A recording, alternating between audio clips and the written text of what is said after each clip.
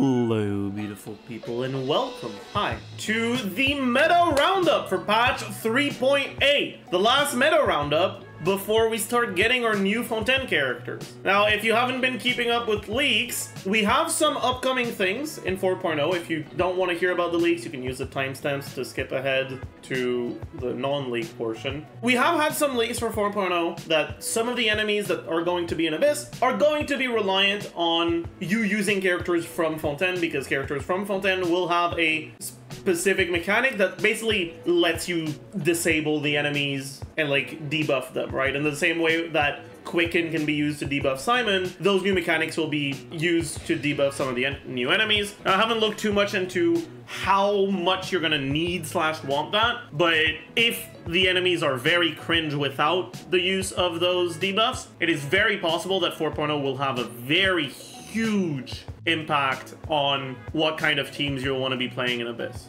But we're not in 4.0 just yet. We're still in 3.8, and in 3.8, we have, honestly, one of the nicest Abysses that we've had in a while. This Abyss is a lot less restrictive for team building. There are still team building incentives, but they're not actual restrictions that really force you to have a certain things. In 3.7 with the triple lectors, you needed a way to break those cryo shields really fast because they were very, very big and there was more than one of them. And that very much limited the amount of teams that you could play because you had to play teams that use units that could be good enough at breaking the shields. In this Abyss, while you still have a fairly tanky elemental shield, there are ways to deal with that shield that don't revolve with using its counter element. And because there's only one of them, if you take a little bit longer on this, but you make up for it by clearing the rest of the chamber a lot faster because you're playing a stronger team, you can still end up with a similar clear time. And so because of that, this is like a restriction that still leaves more freedom in team building, and so I like it a lot more. In any case, we have, in the first chamber, 10 Rift Town Whelps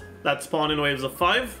It's not actually in waves. You start with 5, and then every time you kill one, a new one spawns. And once you've killed all 10 of them, an Abyss Lector, Fatherless Flames, and 2 big Rift Hounds are going to spawn. The 2 Rift Hounds are going to be on either side of the Lector. And if you start for, like, at the right distance from them, they're fairly likely to both start with an attack where they will dash towards you, which means that the grouping is fairly easy. The second half has 3 Primal Constructs, followed by 2 Rhymebiter Vishaps, followed by 2 Hilichurl Rogues and 1 Lava Churl. You have a lot of different waves. The consolidated HP that you have to deal with is actually fairly high, but the way that it's done, it encourages teams that have good AoE without having a DPS strength that's so high that single target teams, like, it'll be impossible for them to get through. You're just gonna have to have stronger teams if they're single target. Chamber 2, we have 2 Fatui Pyro Slingers and 2 Desert Clearwaters that spawn on the first wave. They spawn fairly far away from each other, so what you're gonna want to do is you're gonna want to walk on the outside of the Pyro Slinger so that he jumps backwards towards the middle, and then the Clearwaters are gonna run towards you, and then once you've cleared this one, you can either focus on them and then later on go to the last Pyro Slinger, or you can run to the last Pyro Slinger and they will run towards you. Once you've done that, the next wave is 4 Husks / Black Serpent Knights, whatever. We'll get into tips to group them properly once we're done with looking at the teams and how they do. But they spawn fairly close together and it's not too difficult to keep them grouped-ish, at least grouped enough that reasonable AoE attacks will be able to hit all of them, or at the very least most of them. In the second half, we have Simon, and then finally Chamber 3, we have 1 Clearwater, 1 Day Thunder that spawn, and then when you kill the first one, the Mirror Maiden is gonna spawn, and when you kill the second one, the Eremite Scorching Lore Master is gonna spawn. The Scorching Lore Master always starts with her first attack being summoning her animal, I don't remember what it is, which means that you can't actually crowd control it until you destroy the animal, because it's immune to crowd control while its animal is out. So if you have crowd control, if you're using someone like Venti or Kazuha, you're gonna wanna position the center of your grouping ability on the Lore Master so that it pulls in the Mirror Maiden to where the Lore Master is. And then finally, we have the Coral Defenders. But yeah, so all in all, Chamber 1 incentivizes AoE on both sides and Hydro on the first chamber. Chamber 2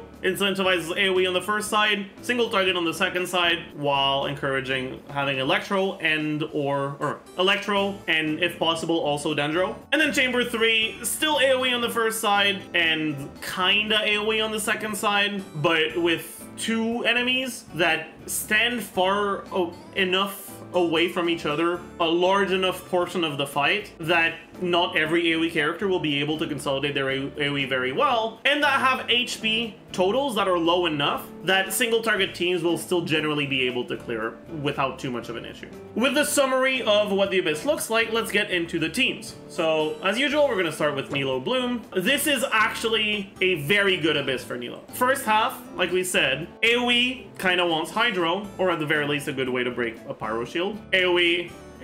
It's a pretty heavy AoE half where you want to have Hydro. Nilou has pretty heavy AoE teams that use Hydro because she's Hydro, and it's not like you've got that many options for elements you could play with her.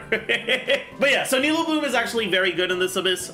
This is one of the most favorable Nilou Abysses we've had in a fairly long time. And I've been saying this for a while, but I think that generally when Abysses are Nilou Abysses, they tend to be more fun. When Abysses are made to make Nilou fans happy, they tend to incentivize more AoE, and that's just generally more fun. So I like that, and yeah, very good Abyss for Nilou. And when Nilou's good, Burgeon's good, because Burgeon is just Nilou with extra steps. Like like Nilou's passive is literally just remove the last step of Burgeon. You basically get Burgeon without needing Pyro. So if it's a good Abyss for Nilou, it's also going to be a good Abyss for Burgeon, and Burgeon is also very good in the first side of this Abyss.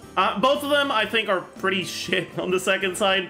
They're not unplayable, but Simon is a very harsh barrier for both Nilou teams and Burgeon teams. When you don't have Electro or Quicken, I mean, even if you have Electro, when you don't have Quicken, you have to destroy the summons that Simon creates when it goes invisible, and you can't apply elements to them or trigger reactions on them. And you actually damage them through normal damage. It's not like it's not an elemental shield check, it's not a bluntness check, like it's just you have to deal damage to them. But Nilou teams generally are, and Burgeon teams as well, are generally a lot more heavily focused on reaction damage than talent damage, which makes it a lot harder to deal with the summons very quickly, which means you're going to lose some time on that, which means you're losing some uptime on your damage. And then on top of that, they don't tend to be neither Burgeon teams nor Nilou teams tend to be the greatest in single target because they're creating less seeds, so they're not doing as much damage. So all in all, can you push past it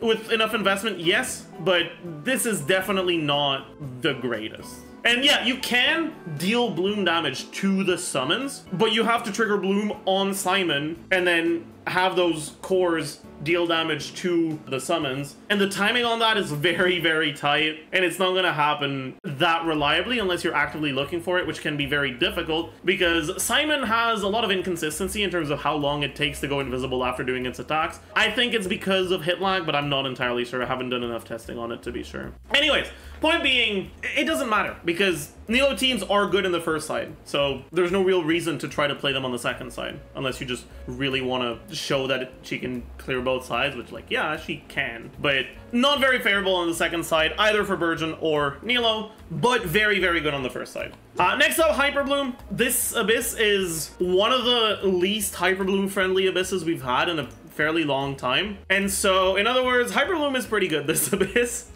It's hard to make Hyperbloom bad. The content is very AoE focused on the first chamber, which makes some of the Hyperbloom teams a little bit worse, but you can play an AoE Hydro unit like Ayato or Kokomi in your Hyperbloom team. More Ayato than Kokomi, because Kokomi's AoE is a little scuffed sometimes, but even then, right? You can use a character like Ayato in your Hyperloom team, and it's an AoE team now.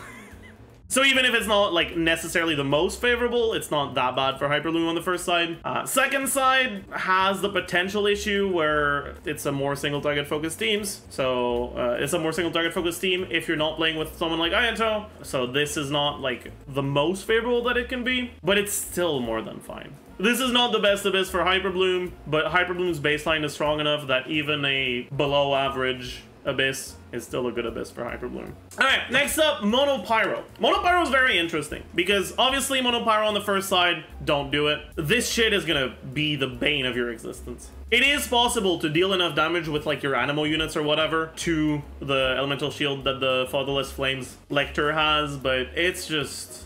like, you are torturing yourself if you're doing that. If you're into that, I'm not gonna judge, but you should know what you're getting into before you get into it. If you do manage to get past it though, obviously, Chambers 2 and 3 are both fairly good for Mono Pyro. On the second half though, Chamber 1 is obviously very good for Mono Pyro. Chamber 2 is very interesting because while it doesn't have Quicken, so it doesn't have a way to deal with the invisible phase instantly, Mono Pyro relies almost entirely on talent damage, not on reaction damage, which means that it gets through the summons very, very quickly, right? I did a clear a few days ago because someone wanted me to show Taser on the first side and I just didn't know what to play on the second side, so I just played Mono Pyro. And I think I show a very good example of how fast teams with high talent damage can deal with the summons from Simon, right?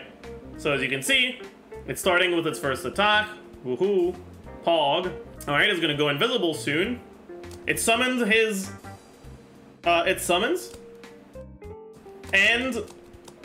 they're dead. So from it going invisible, which happens after the summon, to the summons dying, there was... it goes invisible at 8:31, 8:30-ish. The summons are dead at 8:31, 8:30-ish. It's less than a second. Now after that, you still have to wait for these things to go through, but you can start setting up your next rotation already, even while it's invisible, because it doesn't stay invisible for that long. It's about 10 seconds, right? So it went invisible. We broke the thing at around 31 or 30. He came back visible at about 21. So he stays invisible for only about 10 seconds on that second invisibility phase. So if you have a lot of talent damage, you can deal with Simon fairly easily, even without an Electro unit. Yeah, also, if you manage to destroy the disc before it goes invisible, it just won't go invisible at all, but that's very difficult to do. Well, with that said, Mono Pyro can get through this fairly easily, even without Electro or Dendro, and then obviously it's gonna have a good matchup against these because your Shangling's AoE is fairly large, and you're not relying on reaction, so your Hydro Application's AoE doesn't actually matter because you don't have Hydro Application. But yeah, so overall, actually fairly good abyss for Mono Pyro. But while Mono Pyro can get through this, and it's still good, it's not the team that this kind of enemy is designed for. That would fall to Aggravate and Spread teams. Because obviously when you trigger Quicken on Simon while he's invisible, he isn't invisible anymore. And it's not just that he goes visible, he also gets stunned, which means that it's gonna take longer for it to do its attack that turns it invisible again. In the first side, Aggravate is like, alright, you're generally not really relying on Hydro units on Aggravate teams, so this isn't the best, but you can still kind of brute force it because Fischl's Electro Application is so high that she can almost single-handedly deal with this bullshit. Whereas with Spread teams, it's a little bit easier to fit Hydro units in Spread teams and play like the good old Quick Bloom teams, but they don't tend to have the best AoE. So they're like, neither Aggravate nor Spread would be like my #1 recommendation for the first half, but they're actually very good for the second half. Obviously, I don't really think I have to say too much about Simon. Quicken on Simon makes Simon go zzz, like ZZZ, like he's sleeping. The enemies spawn close enough that you don't necessarily, like the first wave and second wave spawn close enough that you don't necessarily need to have really big AoE. And then the third wave is groupable without needing crowd control, just by relying on enemy AI. So it's also fairly fine if you don't have the best AoE, which means that both Spread and Quicken can get past it. Now, obviously, if you have grouping, that's gonna be easier. And generally, Spread teams, it's a little bit harder to fit in an animal unit than Aggravate teams. So I'd probably lean a little bit more towards Aggravate than towards Spread, but both of them are very, very good in this abyss. Next up, on-field Vape. This is not the best abyss for on-field Vape units. So when I talk about on-field Vape, I'm talking about Hu Tao, Yoimiya, or their lesser versions, Nilou, Klee Double Hydro, Yanfei, other such things. Those teams are alright this Abyss, but they're not the best. They tend to have a lot worse AoE than Xiangling teams. So in the first side, they're generally not the greatest. On the second side, they're a little bit more playable. Some of them are going to struggle a bit more against Simon, but it shouldn't be too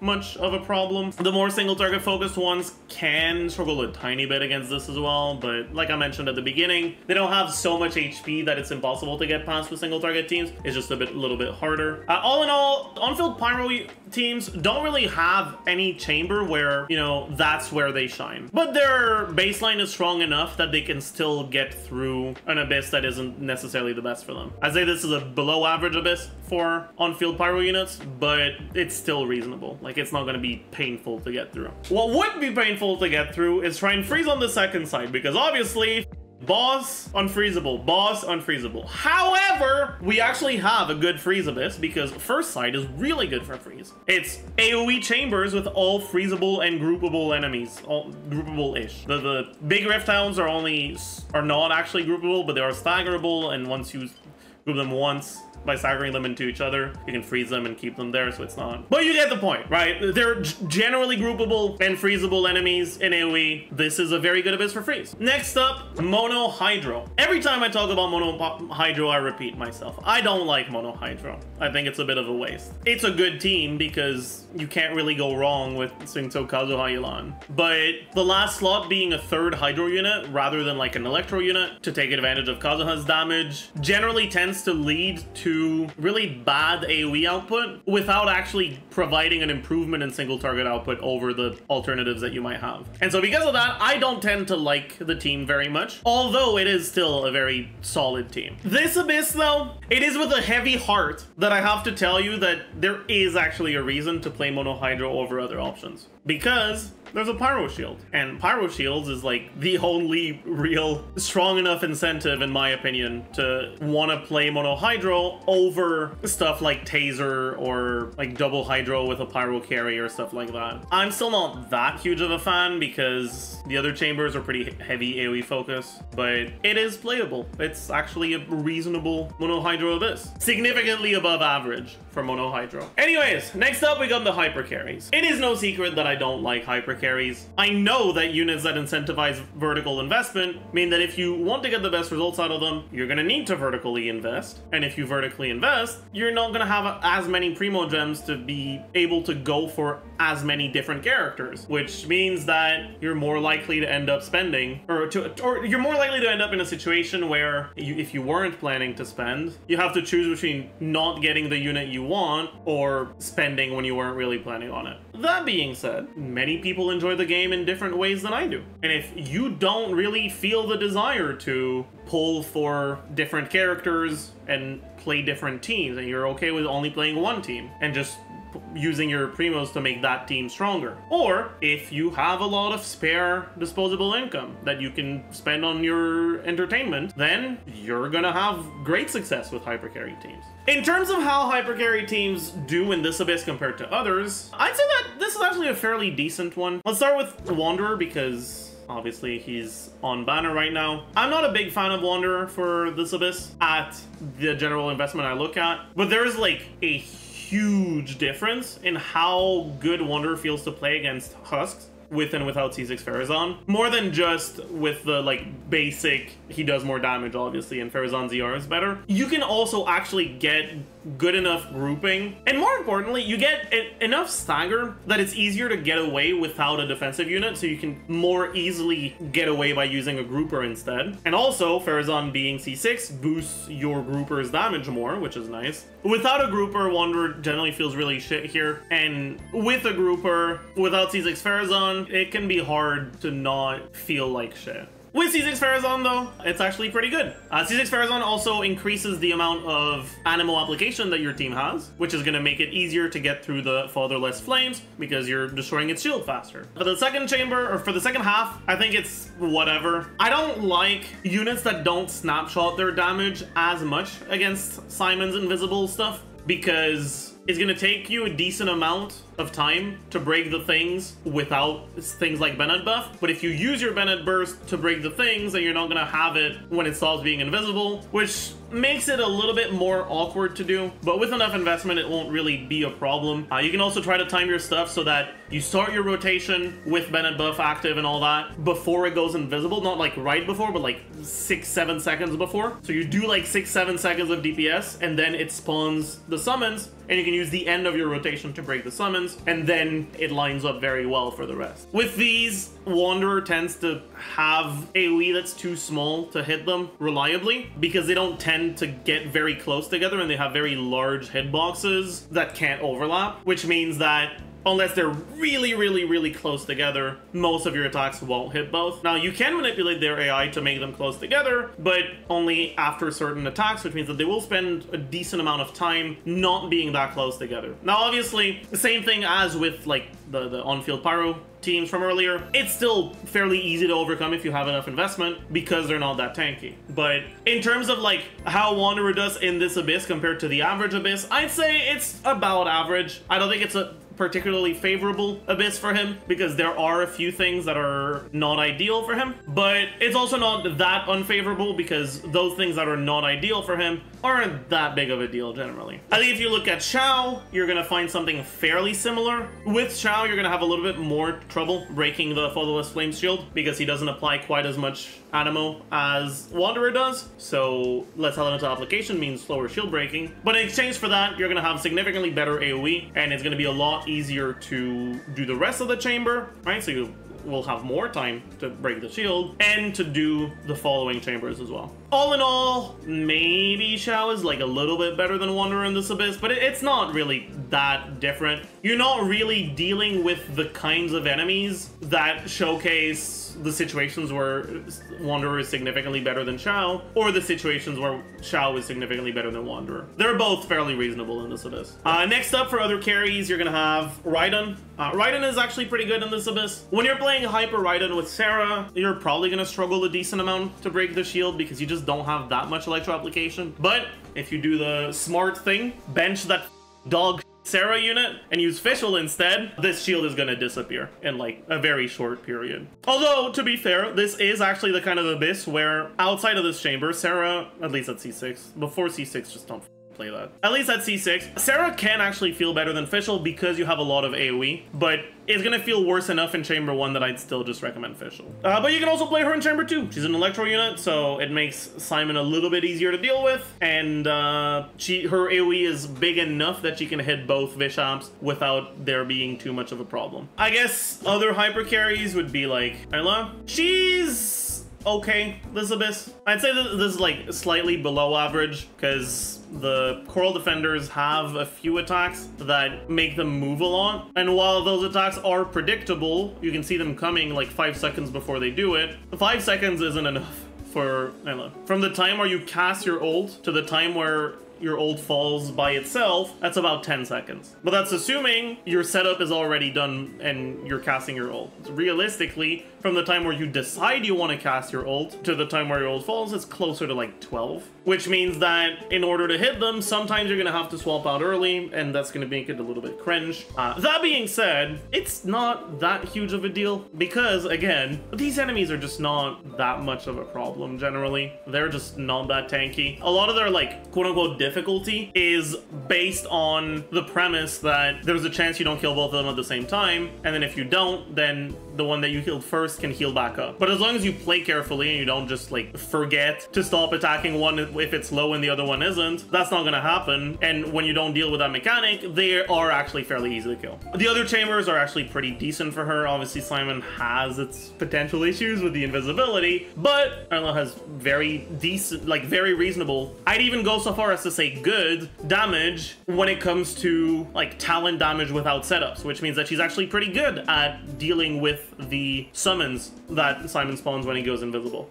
So Simon is actually not that big of a problem for her. And then this chamber, not really that big of a problem for any team, really. First side, this makes it a little scuffed. You can always put Hydro units on her team. It's a little bit less popular of an option, but it is not as bad as people think. And the other ones are fine as well. Humanoid enemies have lower physical resistance, which makes it easier to kill them. All in all, this is an average-ish Abyss for her. Nothing crazy, nothing terrible, kind of just okay. Next up, we have Taser. Taser is actually very good this Abyss. One of the biggest, like, potential downsides to Taser is that in a lot of situations, there's not that many reasons to play it over Aggravate. The difference in damage is not actually big. They're kind of interchangeable, but people generally tend to prefer playing Aggravate because it's often a bit easier to play, I guess. I think players very often forget that a team or a unit or an archetype is good because it's a bit less popular, so they haven't heard about it in a while. And I think that's the case with Taser. I think Taser is a lot better than people give it credit for nowadays. But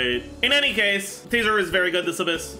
You got Hydro to deal with this, while also having very good AoE to deal with all of them, all the chambers. You have Electro to deal with Simon, while having decent single target and really good 2-target damage with Beto's ult. All in all, Taser's just pretty good right now. Next up, OverVape, which is Vape teams with an Electro unit. I would say that OverVape is a bit better than just straight up Vape in general in this Abyss, at least for the on-field Pyros, because the on-field Pyros don't really have the greatest AoE, so you'd rather play them on Chamber 2, and then if you're playing them on Chamber 2, Electro is very nice. There's also not too many enemies that you can stagger in ways that are actually going to like hurt your clears with overload on the second side. It's only the hatchlings here, and then like to some extent the rogues, but if you do your setups properly, you're generally gonna push them in the same direction, so it's not actually gonna hurt you. Then we have national teams, so just channeling Vape teams in general. Very good, this Abyss. One of the nicest Abysses for national. It's hard to make an Abyss that's bad for national, but you've got the Hydro requirement, you've got the AoE requirement. Just on the first side, national is very nice. Second side, it's not as nice, but it's still playable, but I would generally stick to the first side, unless you already have a really good first side team and you're looking for a good second side team. Next up, Salad.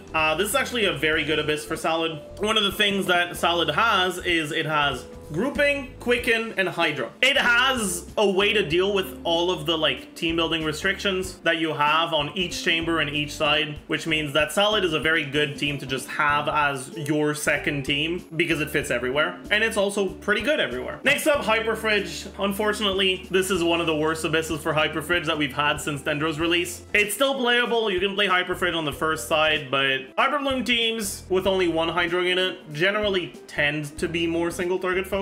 And yeah, HyperFridge is Hyperbloom with a Cryo unit, so you can only have one Hydro. You really want the Hydro to be Syncto if it can be, which means that you're not going to have as good Hydro application in AoE. So on Chamber 1, it's a little bit more sus, and then on Chamber 2, you can't freeze them, right? You can't freeze the Coral Defenders, you can't freeze Simon. So it's just generally going to be a downgrade over Hyperbloom, like normal Hyperbloom teams or Salad teams, in basically everything in this Abyss, in every situation in this Abyss. So I wouldn't recommend it for this one. Obviously, it's still a Hyperbloom team, so you can still use it, and it's still gonna clear, but it's not the one I'd recommend. Oven! So Oven, for those of you who don't know, is a Burgeon team with a Cryo unit. And Oven is actually very strong in this Abyss. Oven is more focused on AoE damage, and so you can play it on the team that has on the side that has freezable enemies, and you will still have good AoE damage because it's a Burgeon team, right? You want to be playing Hydro units that have good AoE application if you can. If your Hydro units themselves don't have good AoE application, you're still generating Burgeon at the very least, and Burgeon has AoE, but you can also kind of just move around a lot, and because you can freeze the enemies, you can maintain them more tightly grouped than a basic Burgeon team that doesn't have the option to freeze. Overall, Oven is pretty nice this Abyss, but it's not the only Burgeon archetype that is nice this Abyss. So next up we have Saute, which is a Burgeon team with an Anemo unit,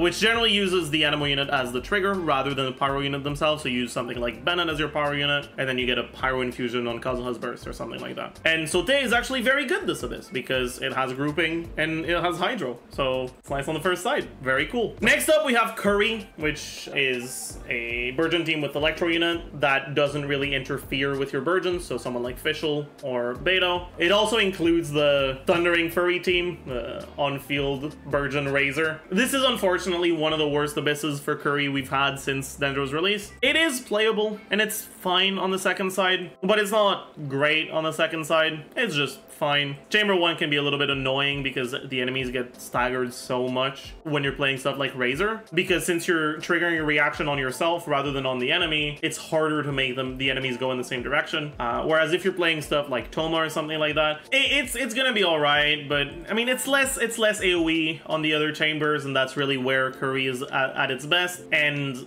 you don't want to be playing an overload focused teams on the first side because you're just gonna ungroup the enemies so much. It's still fine because the teams are just strong, but this is again below average abyss for Curry teams. Next up we have Mono Geo. So I'm sure some of you were probably wondering where the heck is Ito when I was talking about hypers. I decided to just put him in Mono Geo instead of hypers. I think it's different enough that it can be in there. I don't like Ito very much this abyss. Shields are generally not a great thing to have against husks, especially when the Pyro husk hits you. It gives an elemental shield to all of the husks around it, which is a huge pain in the ass. If you dodge everything perfectly, Ito is actually fairly good this abyss. Ito has a reasonably good matchup against Rift Hounds because his stagger isn't like backwards on his charge attacks. Like it's interruption without being stagger. It's weird, but it doesn't ungroup the enemies that much, basically, is what I'm getting at. So against the big Rift Hounds, he actually feels fairly nice. The application against the Fatherless Flames is like not great on Geo, but you can slot in a Hydro unit as your last slot, or you can just brute force it because you can have a lot of application in total. It's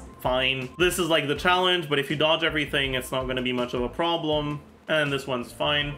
Second side doesn't feel that great. I don't like Ito against Simon because it's very difficult to set up your rotations in ways where you can easily kill the summons without wasting your Ito burst to kill the summons. It's not impossible to do, but it is going to require some creative team building. One thing, if you really want to play Mono Geo because maybe you have vertical investment into it, so you want to play it anyways, or you just really like Ito, it's still playable, right? What you want to do is you want to be building your Zhongli, if you're using Zhongli, full damage rather than for his shield, so that you can use Zhongli's burst as a way to help you destroy the summons from Simon more easily without needing to use Ito's burst on it. Yeah. And then your last slot, you can replace either Zhongli or Albedo with someone like Xingqiu or Yelan to have better like talent damage to break the summons more easily, and that can make it nicer. Or you can use Kuki and deal with the second invisibility phase more easily, which is also nice. All in all, it's fine, but it's not great. This is definitely a below average abyss for Ito. Finally, we have Soup.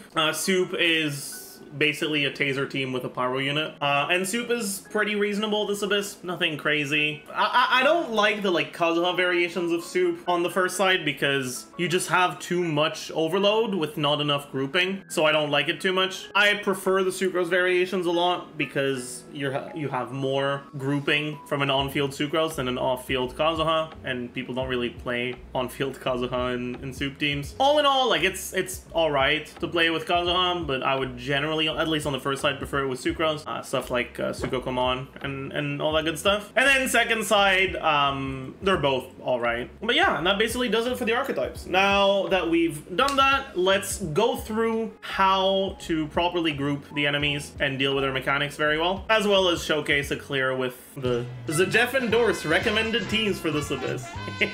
So, first chamber, it doesn't really matter where you go at the beginning. You can try to position yourself to have your AoE hit everything, but the first attack from the Rift Hound whelps, if they're too far from you to be in your AoE, is going to be them teleporting on you. But really doesn't matter that much. And then you have 2 waves of whelps, and after that you have Wolf, Lecter, Wolf. There is not that much to say about this one, so let's get right into it.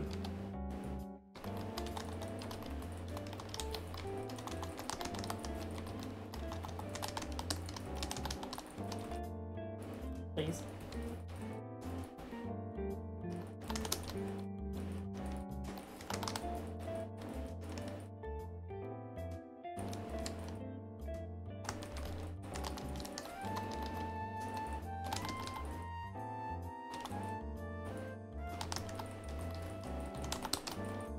Oh, how did it not? I don't. Sometimes I'm just very confused by what the f is going on.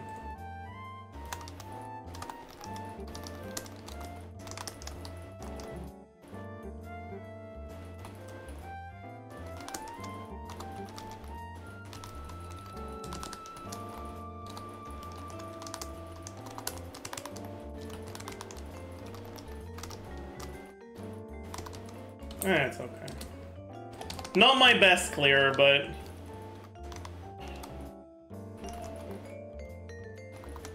that's alright. Alright, now let's do this.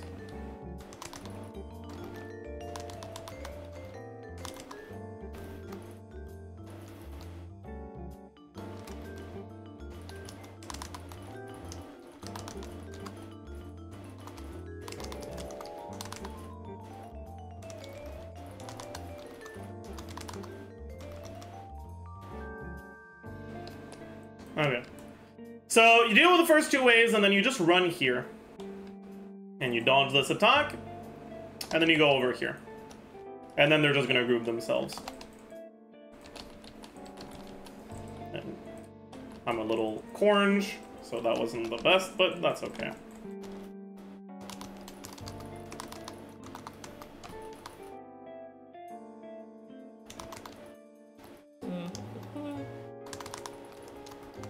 I don't want to use my ults, man. I'm gonna have to. It is what it is.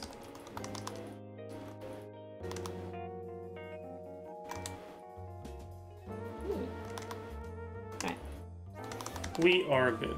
So, to show properly what's going on, right? The first two waves, they're very straightforward. First wave spawns in front of you, you run towards it. Second wave spawns behind you, you run towards it. And after that, you just run to this side. So what's gonna happen is you have the Abyss Chamber. First wave spawns here. Second wave spawns here. And then third wave, the two rogues spawn here, and the Lava Turtle spawns here. What you wanna do is you wanna run all the way over here so that you're around this angle, right? Somewhere around here. You don't really wanna go here because then the Lava Turtle is gonna end up a little bit further away than if you were standing somewhere around here, but it's not that big of a deal. The main point is you need to be far away enough from this guy that he's too far to do his range attacks, and so the only thing that he can do is walk until he's close enough to do his range attack, and he's gonna walk close enough to his friend, and that's what we did just there. All right, for this one, you want to run to this one. He's gonna eventually dash backwards. I guess I staggered him too much. Man, Xiao has too much staggered. I'll show it again without using Xiao. All right, so usually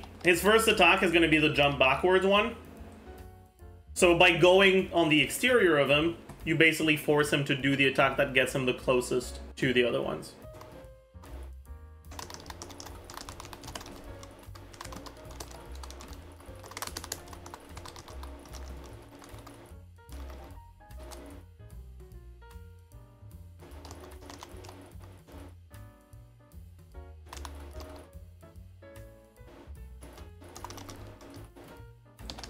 Now here, basically always try to stick as close to the cryo one as you can, because the cryo one is the cringe one.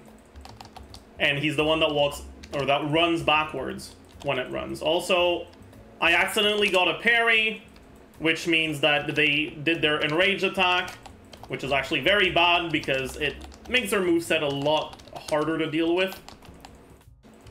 It's like the main downside of using Beto on the first side. It's you're getting a shield, but it shouldn't be too much of a problem. Let's heal back up a little. There we go.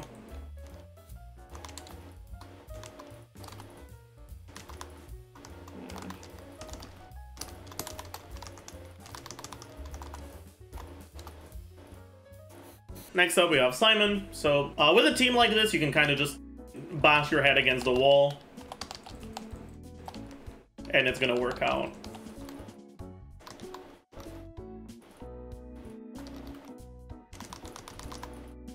Alright, so you just hit the thing, and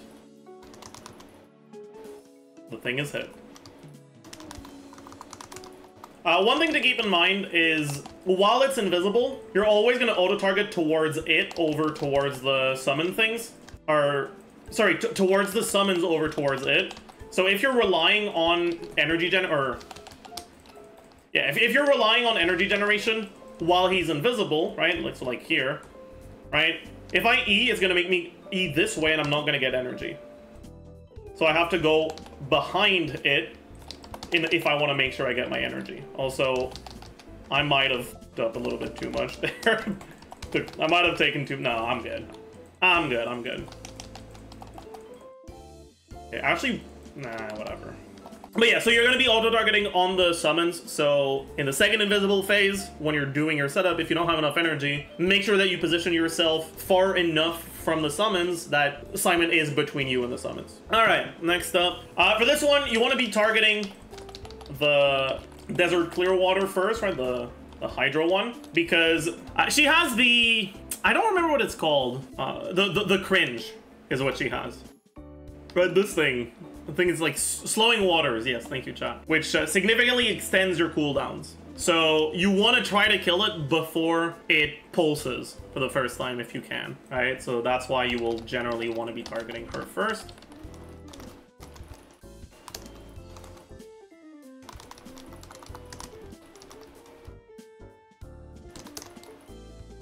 And if everything goes right,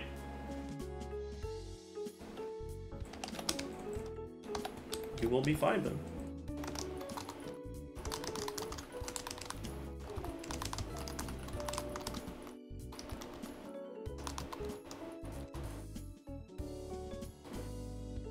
You are so cringe, Mirror Maiden.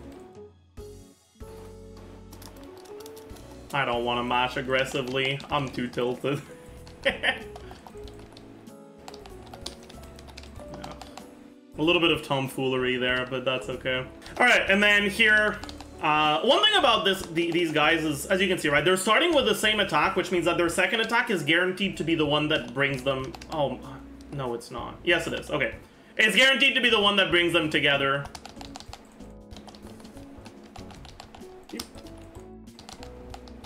If they start with a different attack, their second attack will generally not be this one.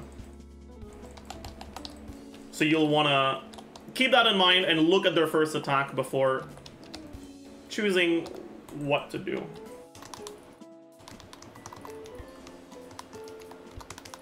Oh, can you just... Oh my...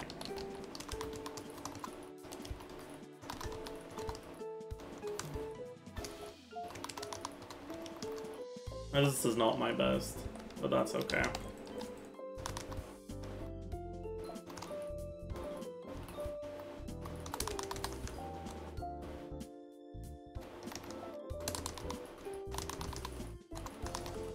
Am I gonna... Oh my... Ain't no way. No, we're fine, we're fine. We're alright! We spin to win. Alright, so... That basically does it. Just keep in mind, if they start with the same attack, their second attack is almost always going to be the one where they go together. If they start with a different attack, you generally have a little bit more time. Make sure you don't kill both of them at like 2 different intervals. You want to make sure that their health is going down at around the same rate. And yeah, that's basically it. For the first side, keep in mind that the Mirror Maiden can be crowd controlled until it hits you for the first time. So dodge the damn attacks if you want to crowd control it. We can do it again with different teams. Yeah. We'll do our setup properly, but it doesn't really matter.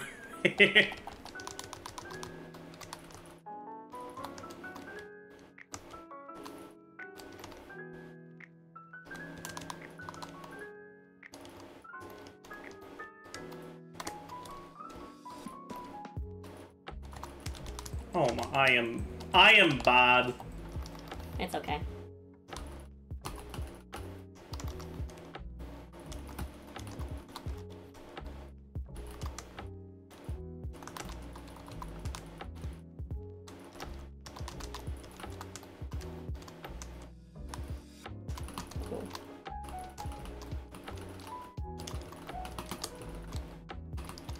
I thought I had dashed, but I had not dashed. Let's make sure we finish with our bursts up and...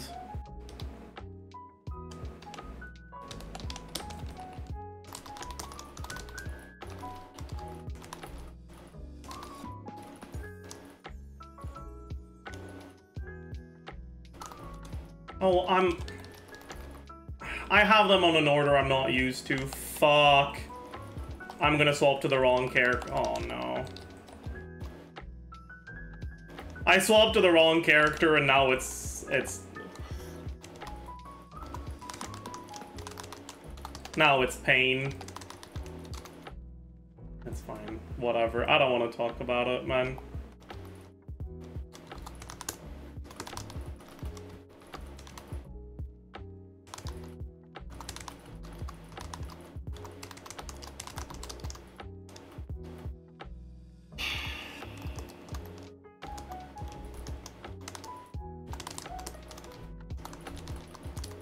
What the fuck is Bro doing?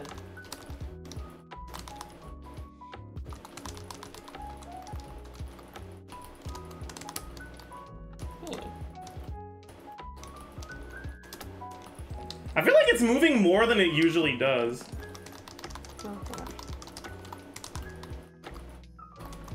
I mean, it kind of depends, right? Give me a second. I'll just. All right, let's pretend you guys didn't see that, okay?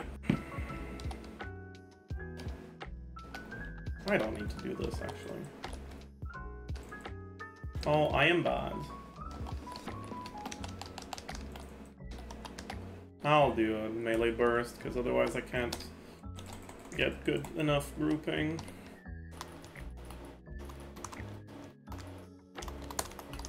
No, don't be cringe.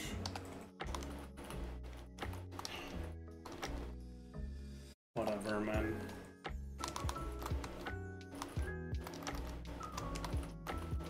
I don't want to talk about it. Okay, you guys didn't see that. I know that was ugly as f. Alright, I don't want to talk about it. I don't want to talk about it, okay? Shut up. It doesn't really matter, because international is interneting, but... Alright.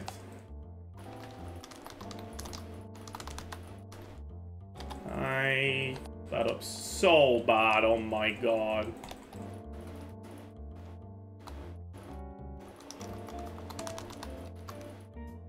Wow, look at that amazing Dendro main character burst. It's great. I love it. Don't you guys love it? Slack mod check. Whatever.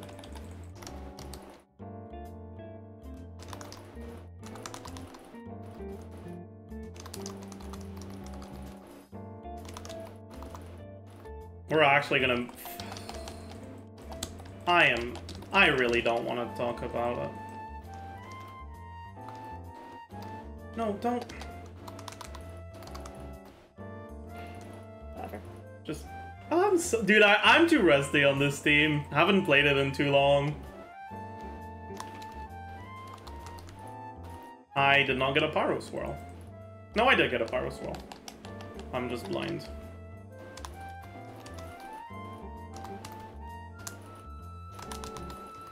Yeah, so make sure you dodge this attack. That way, you will still be able to group the maiden.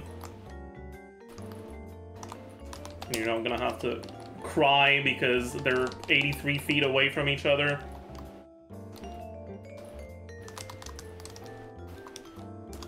Now I can get hit because they've already been grouped enough.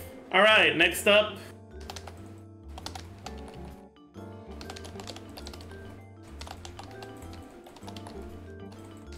But yeah, so now, right, because they're starting with a different attack, they're going to take a little bit longer to ungroup themselves. But they do still do it eventually.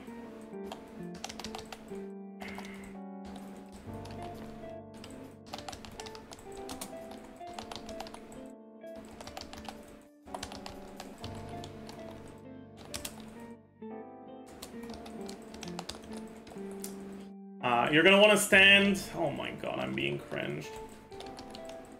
You're gonna want to stand in this position to make the cryo one dash towards you.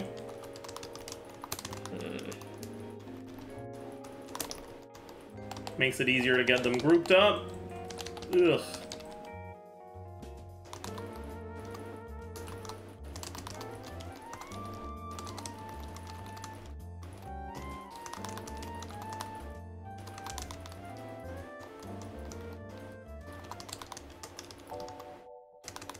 Whatever.